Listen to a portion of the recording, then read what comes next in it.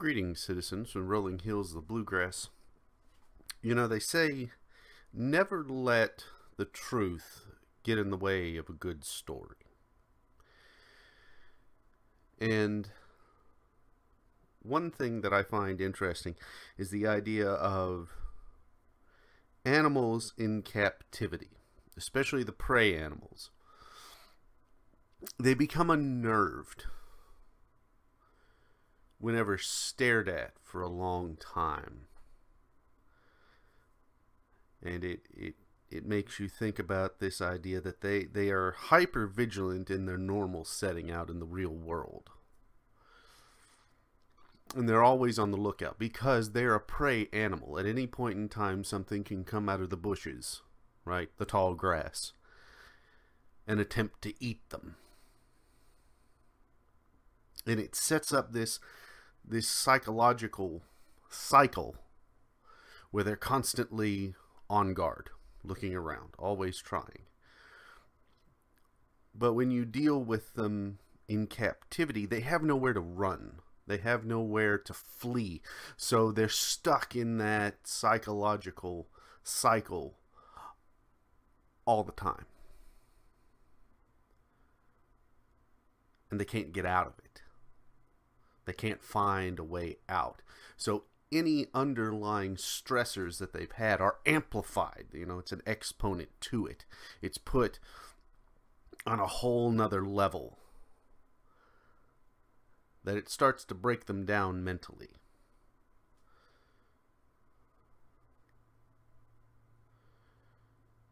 And in a way,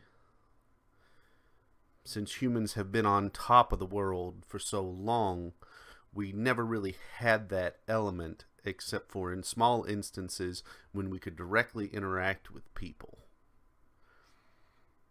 But now that we have social media and we have this worldwide public forum that we can go out and stand in and spout off everything that we wish to say, we've locked ourselves out in the open. And for a lot of people, they cannot cope because they're stared at 24/7. 100% of your life is analyzed from top to bottom. And you can't get away because it's where everything happens now.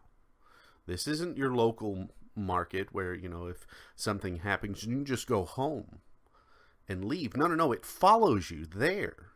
It goes with you wherever you are. You can never leave it. And it starts to grate on you, starts to grind you down slowly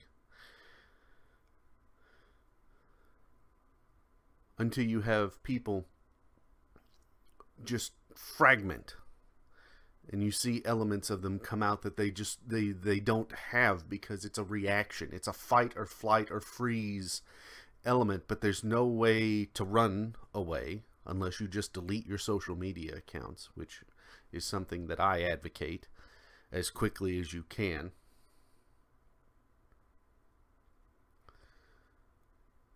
If you fight, there's a potential that you're going to dig yourself into an even bigger hole. And if you freeze, well, you're just a punching bag. And so it becomes a question of, well, what do you do? Where do you go? Do you just stand there and let them stare at you? Let them hurl abuse? If it was a face-to-face confrontation, most people would be able to react in a fairly logical way. Well, if it's someone coming at me, I'm going to run. If it's someone coming at me and I can't run, I'm going to fight. If it's someone coming at me and I panic, I'm stuck. And so many have become invested in these social medias, right? The Twitters, the Facebooks, the Instagrams, and now in an instance TikToks, that they almost feel unable to escape. They're hemmed in. Their enclosure keeps them in the eyes of the predator all the time. So they become hyper vigilant. And they lash out where they can.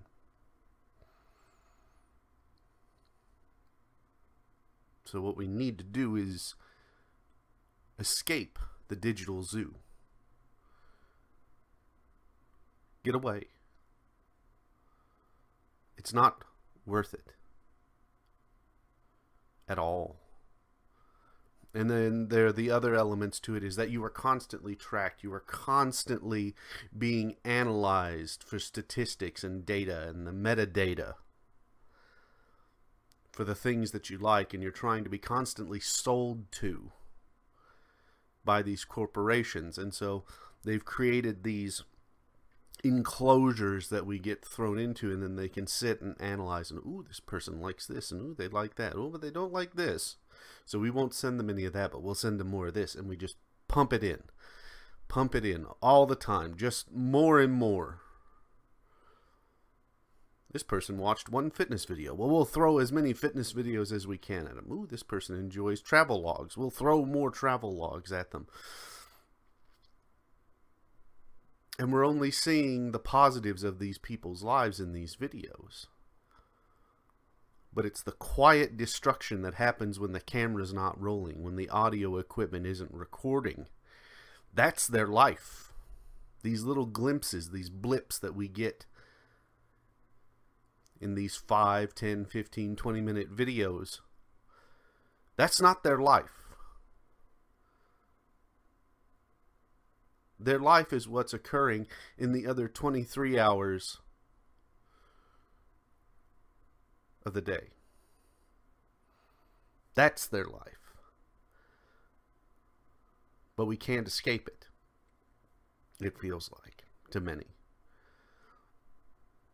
That we're constantly put into these positions. But here is the thing. You have a choice to disengage with social media. And even if it's for a month, just, you have no idea how freeing it is if you are that far gone into it, if you are constantly watching it. And this is one of the reasons why at times I have issues with communities, or the word community. I don't mind people. I've kind of self-diagnosed me as maybe a little misanthropic, but I don't mind people. But I do need a place to retreat, to recharge.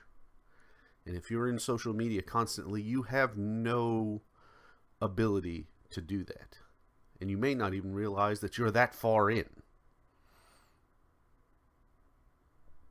It's just become the new normal.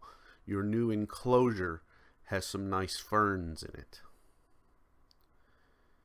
And it makes it feel like you're on the savannah. It makes you feel like you're in the jungle. But in the end, you're not. You're in a box. You're in a concrete box. Or a digital box. And you feel normal. But your current situation is anything but.